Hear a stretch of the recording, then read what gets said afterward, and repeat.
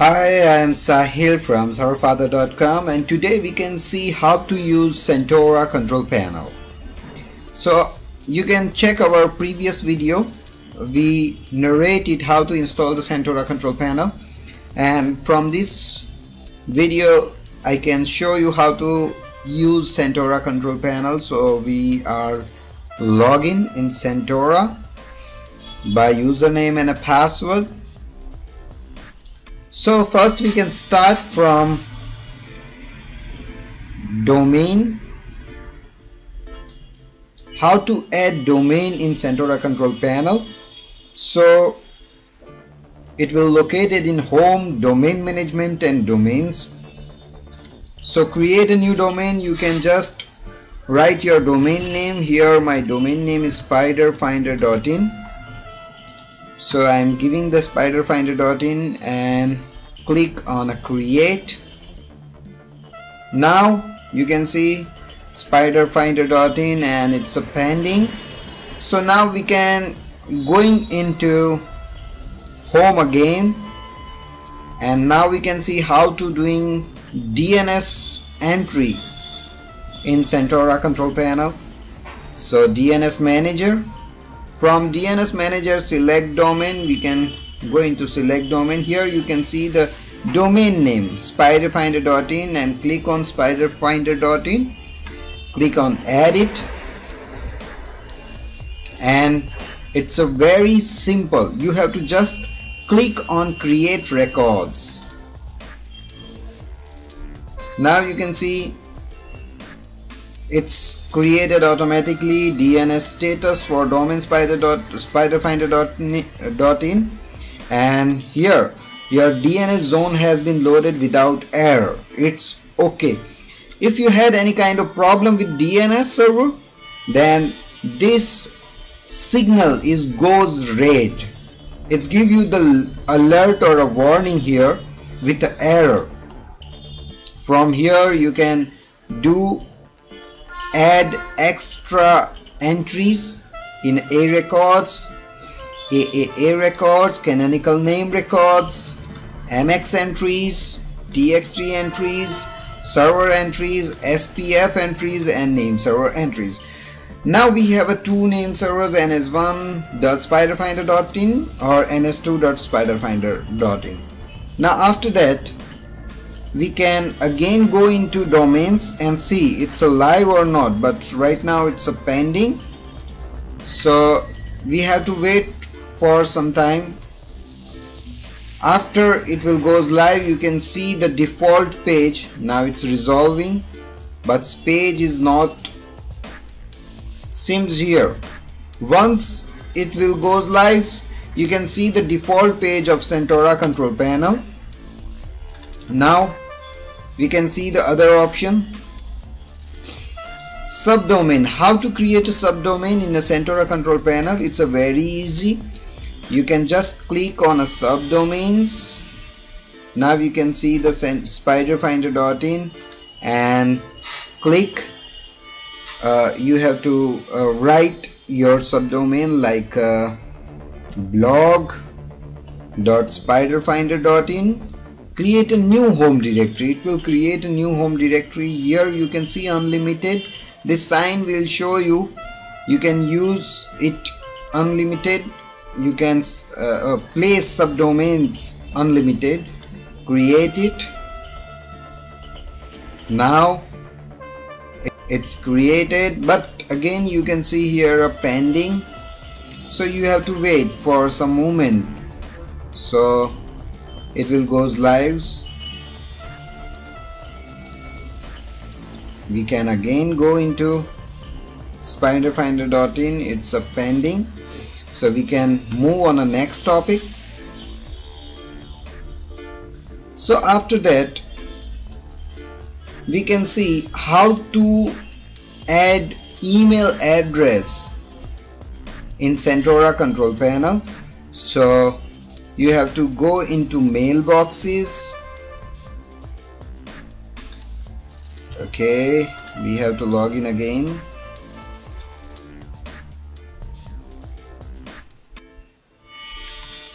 So you have to choose your domain name from here.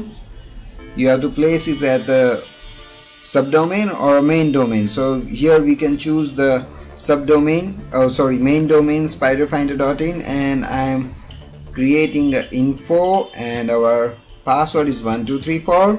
Don't give the easy password. If you give the easy password, someone will hack your mail easily with guessing attack.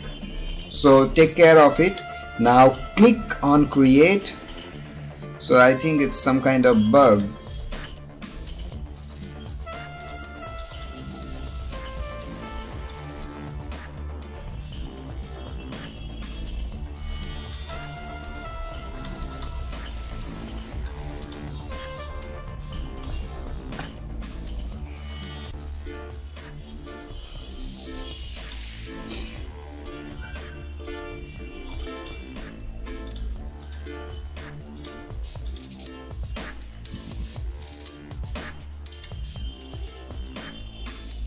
Here you can see our mailbox is ready, info@spiderfinder.in.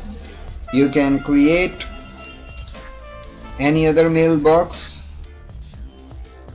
and again we can check the domain if it's live. Yeah, here you can see domain is alive. Now if we refresh here on spiderfinder.in, you can see the default page of Sentora. Same way, if I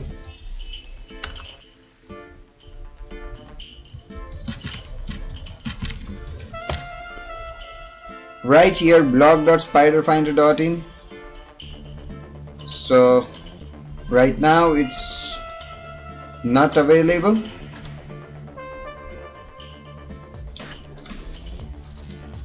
So after creating a mailbox, how can we access our email? So you can go from here, webmail, launch webmail,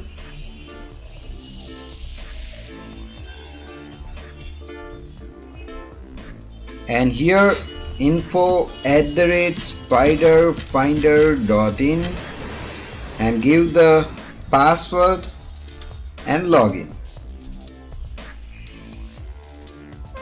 From here you can compose your message. So how to send your email address? So you have to write it serverfather@gmail.com, and subject test. Hi, I am from serverfather.com, and we can see how to send mail from Sentora control panel, and just click on send. Now your message is sent successfully. Okay, so we can move on the next topic. If you want to forward your mail, so go into forwards, and here you can forward your mail address from here to from here. So right now we are not doing this. After that we can see file management. After that we can see the file management, how to configure file transfer protocol. So click on FTP accounts.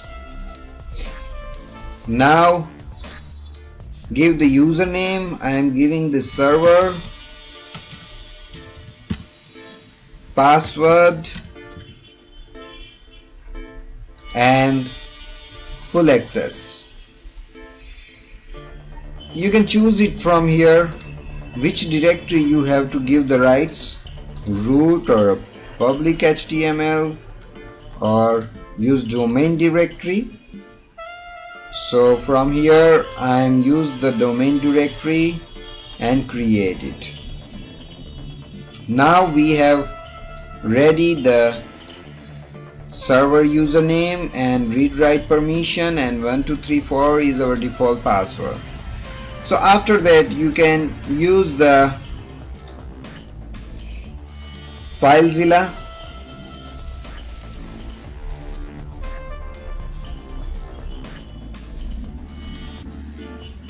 In FileZilla you have to give the username and a password.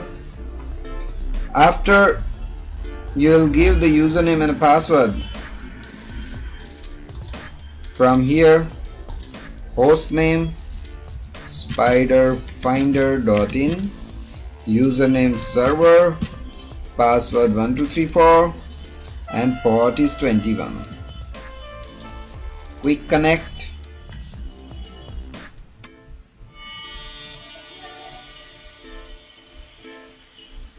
Here you can see the index.html page. So you can use FTP account like this. Okay, we can go into another option.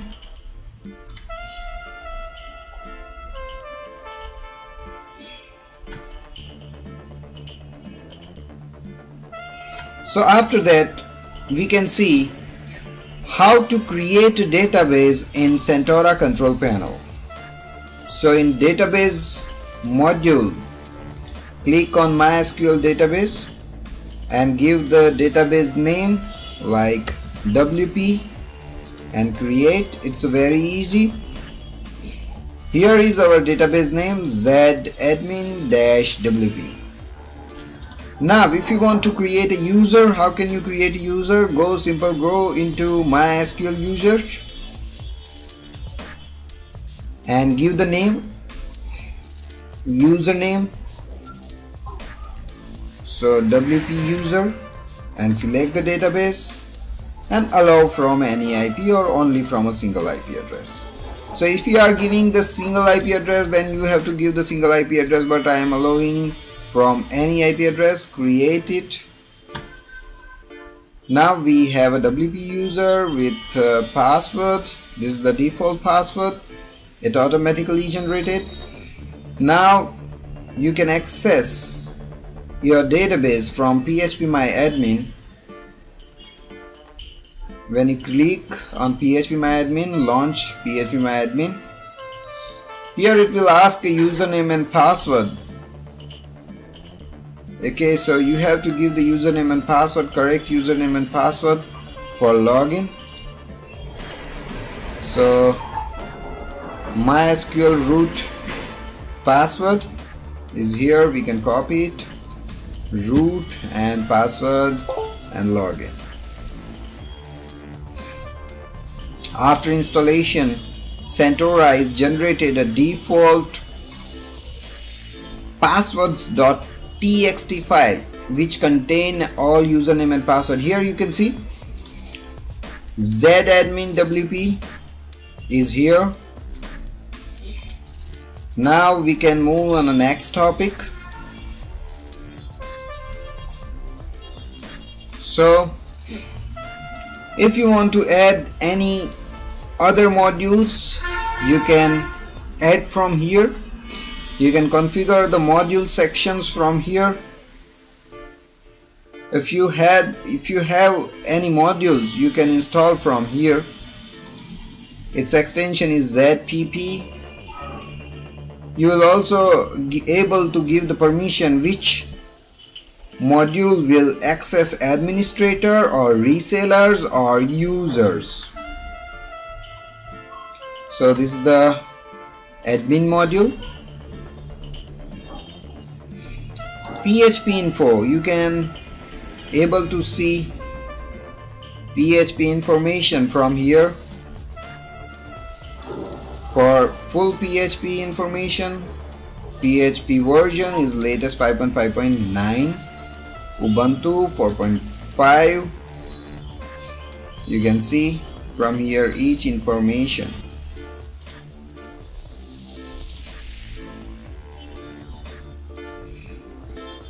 Now PHP sysinfo. From here you can see the PHP sys info. It's a loading. Here you can see the all information about server, about hardware and everything. Now Sentora config. Here you can set your email address from server name, log directories, mail methods, SMTP or SendMail, whatever you want, remote login forms, root drives. You can also give your IP address, SMTP authorization method. So false means it's a disable. SMTP password, SMTP port, SMTP server, SMTP username, temporary directory. You can configure each and everything from here. You can see here Sentora daemon, next time run, last time run, last day, last week, last month. Each and every thing is settings are here. Sentora news. Here you can see the Sentora news update or any other news about Sentora. You can find it from here. Updates. Here is the beta release 1.0.0. So do not use it for production. So it's a beta version, so they will give you the warning, do not use for production. Okay, now if you want to change your password, go into account information and change your current password from here. You will change your password from here. Now usage viewer. From here you can see disk space, bandwidth, domains, FTP accounts, Mysql, how much your system is usage. You can see from here unlimited, unlimited. You have unlimited use of FTP account, mail, boxes and domains. My account. Here you can set your own information from my accounts, your address, postal address and your mail address. Now this is the best option of Sentora control panel. You can take backup from here. Just launch it. So how to take a backup from Sentora? Just go into home, advanced and backup, click on a launch. That's it. Backup now. And if you want to download, it will give you a download option, but we don't want to download right now, so we close window. And here is the cron manager. If you want to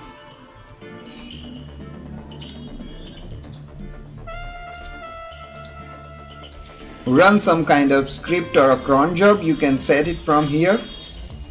So this is about how to use Sentora control panel, and thanks for watching this video.